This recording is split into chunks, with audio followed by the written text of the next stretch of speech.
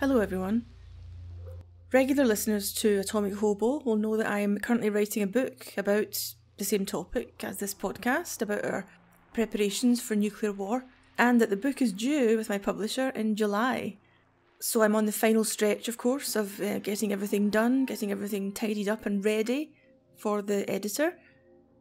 It's questionable, of course, whether it will ever be ready, and I don't know if the moment will arise when I finally think that's it done, I feel satisfied and happy and I will press send. Maybe a more experienced writer could tell me, does that moment ever actually arise? But I am furiously busy with the book, and I decided over the weekend to give myself June off from podcasting.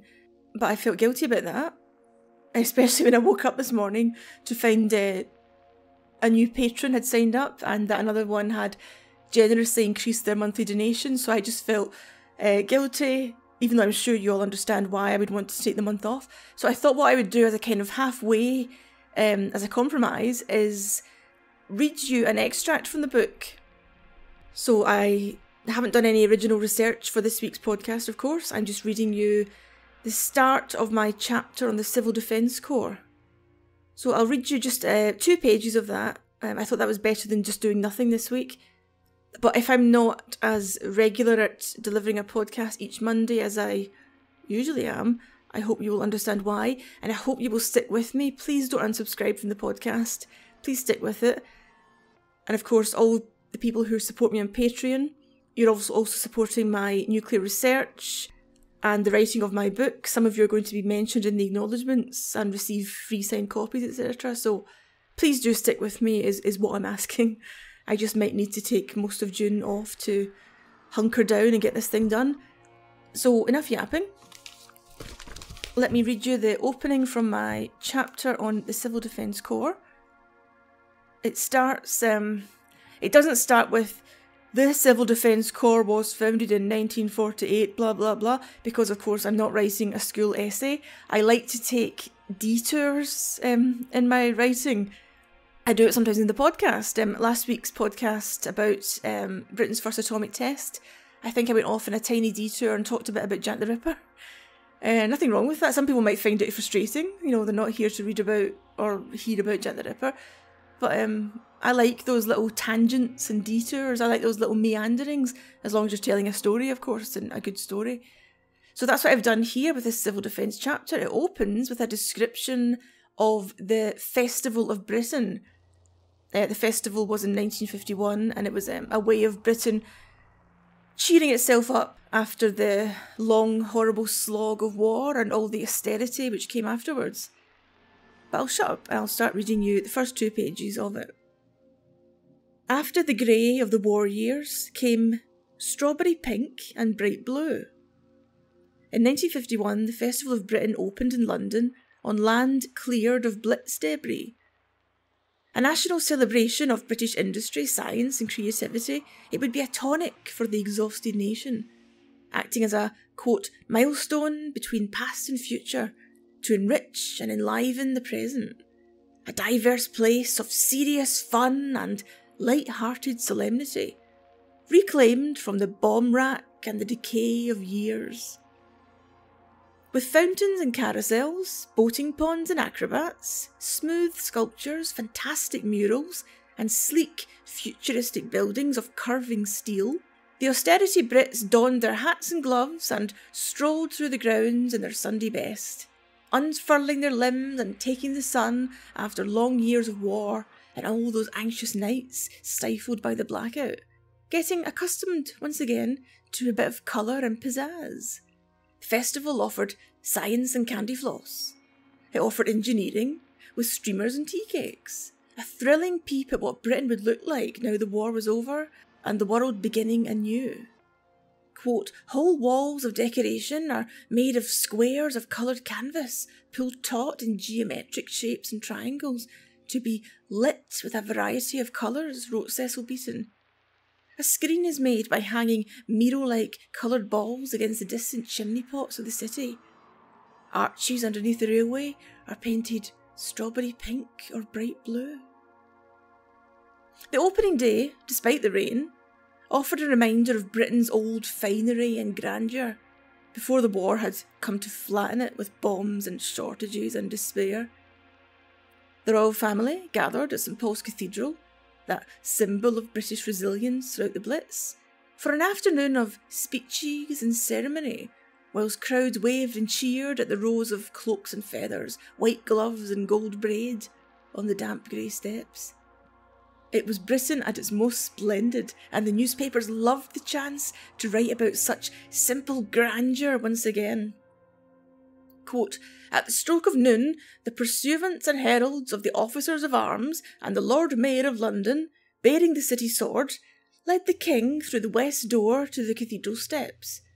The trumpeters of the household cavalry stationed on the steps sounded a fanfare. The waiting crowds cheered, and the king began to tell the world that the Festival of Britain was open." Behind the cathedral, on a miserable bomb site, youngsters had cleared a space in the jagged debris and weeds and built a huge bonfire, setting it alight to mark the king's visit. Other bonfires across the country were lit at the same time, creating optimistic blazes of light across the damp grey country.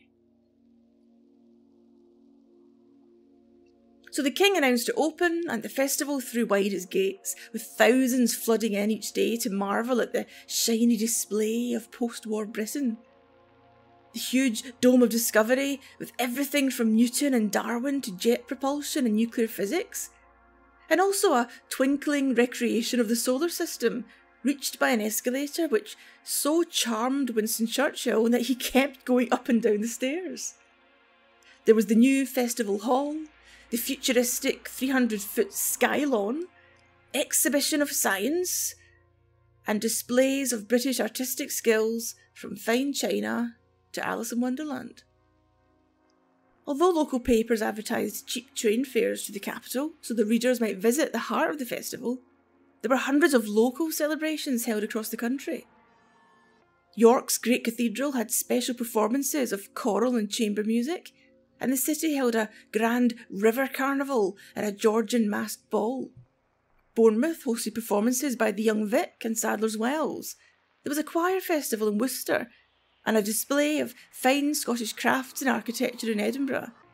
And the huge festival ship, HMS Campania, which we spoke about in last week's podcast, painted a brilliant white and strung with bunting, called at the river cities of Plymouth, Glasgow, Newcastle, Bristol and Liverpool. And there were some rather more homely celebrations, such as the celebration, I've used the word celebration there twice, I'll need to sort that out. There were some rather more homely celebrations, such as the celebration in Roundhay Park in Leeds, which featured donkeys and sandpits, or in Bridlington with its, quote, quite bewildering profusion of bowls tournaments and sand competitions. Coatbridge had a performance by the band of the Scottish Gas Board, and Chichester held an ankle show. Alconcoats Park in Lancashire had a gala featuring sports events such as climbing the greasy pole, prize of £1, tilting the bucket, prize of 15 shillings, and pillow fight, 10 and 15 shillings. And here we come to the Civil Defence Corps. I hope you see why I've taken this colourful roundabout route. If pillows and buckets were detracting somewhat from the splendour of the Festival of Britain, then consider the celebrations in Corby, Northamptonshire, who devoted one day of their festival programme to the unglamorous notion of preparing for nuclear war. The local Civil Defence Corps joined with the fire brigade on playing fields to demonstrate how they'd save us in war, but they had to tone down their plans when concerns were raised about potential damage to nearby flats if they began hosing water and tossing smoke bombs about.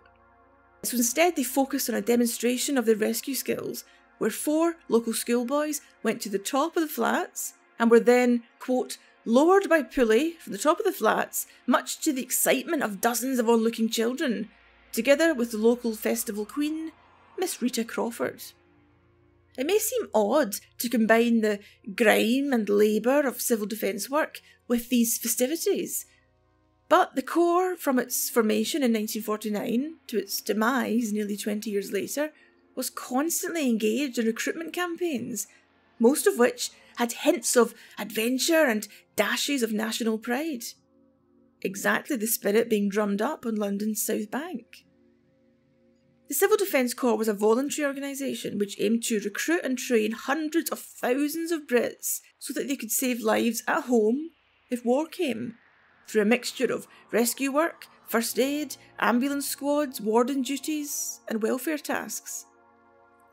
Civil defence of a similar type had worked so well during the Blitz that it seemed natural to employ the same tactics in any new war.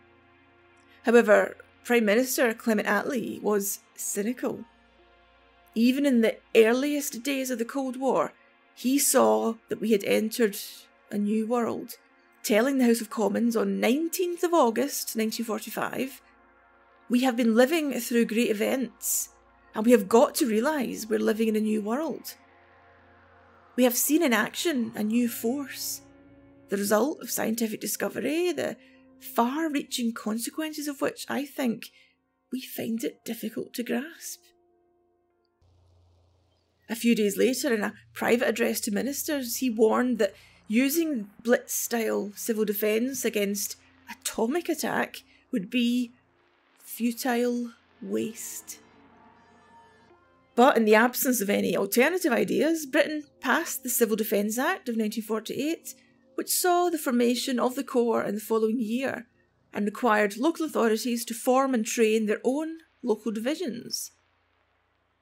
Many councils, particularly those run by Labour, did not relish this new instruction from Whitehall, and the earliest and loudest dissent came from Coventry City Council, whose city was still scarred from its dreadful bombardment in the war. Operation Moonlight Sonata had targeted Coventry due to its motor industry, with the famous car makers of Jaguar, Daimler and Rover based there. Many car makers turned to aircraft engines during the war, and the city became a huge centre for aircraft and munitions production. Consequently, the city was hammered by the Luftwaffe, with over 1,000 dead and firestorms devastating the city centre, including, of course, the city's 14th century cathedral. The Coventry and Warwickshire Hospital displayed a lighted red cross on its roof in a plea to the bombers for mercy, but the hospital, being close to an ordnance factory, suffered terribly. Dr. Harry Winter, that night's resident surgical officer, climbed to the roof and said, "I could hardly believe my eyes. All around the hospital grounds glowed literally hundreds of incendiary bombs, like lights twinkling on a mammoth Christmas tree."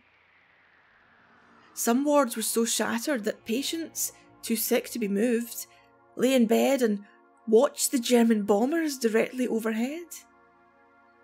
Patients were placed under their own beds and recalled nurses and doctors flopping mattresses on top of them to shield them from flying debris.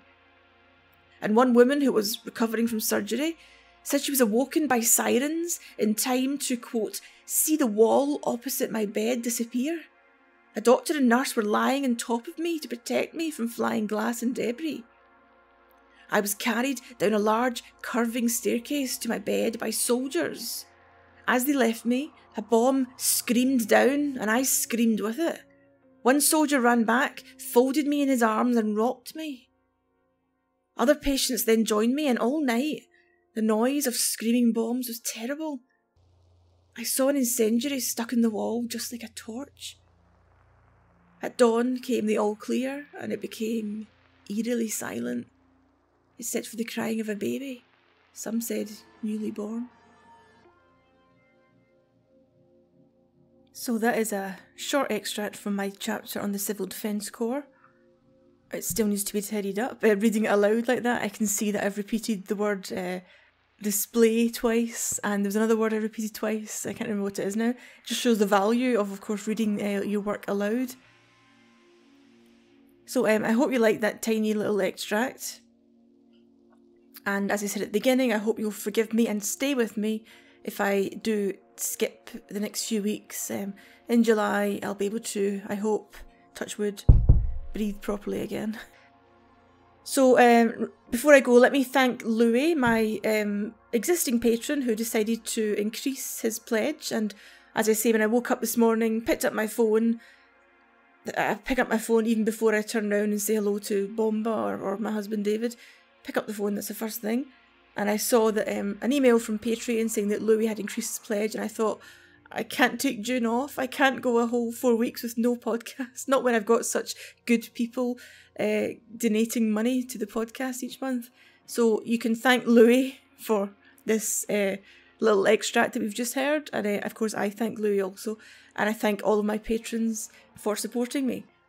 Remember, you can find me on Twitter at Julie A. McDowell, on Facebook under Nuclear Britain, or on my website at juliemcdowell.com. And I will be back soon, maybe not next Monday, but I will be back. Please do stay with me.